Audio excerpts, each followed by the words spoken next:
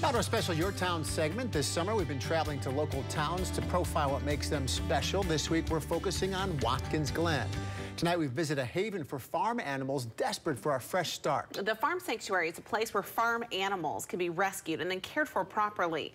Our Justin Page met some of the more than 700 animals who call the sanctuary home.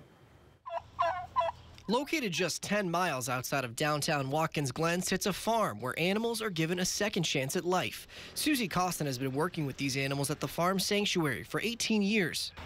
Get your Aunt Susie. Hi. Right now, there are more than 700 animals roaming the 274-acre plot of land. Every animal has a name, and Costin knows them all. When they come in, you just learn who they are.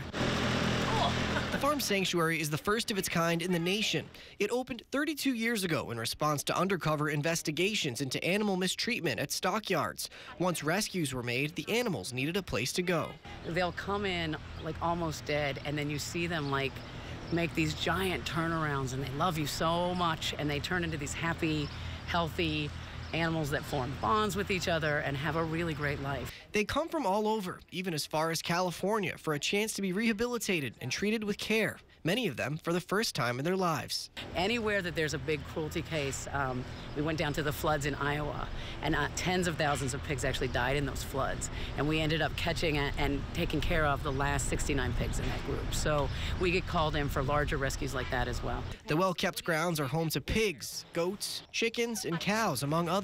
Many live the rest of their lives here, but some are adopted out under certain circumstances. But we only adopt out to people who are not going to use them for breeding, for food, they need to be companion animals. I can't touch your wall with this. Ooh, look at you getting tougher. And it's the most rewarding thing I've ever done. I can't imagine ever doing anything else. Costin says when the animals first come in, their trust in people is as low as it can be. But for some, it doesn't take long for their personalities to come out.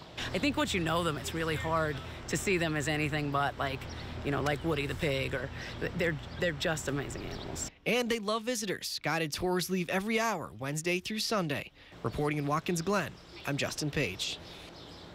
A really special place. Yeah, here's a funny story. We had our dog down at Cornell for some veterinary care not too long ago, and somebody came in with this big cage I thought was a cat or something. It turned out to be a wild turkey. Wow. From the farm sanctuary. No kidding. They need a little veterinary attention, so. Amazing. They're doing great work out there. Big reach. Our coverage of Watkins Glen will continue throughout the week. Make sure to watch our special live Your Town broadcast starting Friday at 5 o'clock from Watkins Glen right here on NBC3.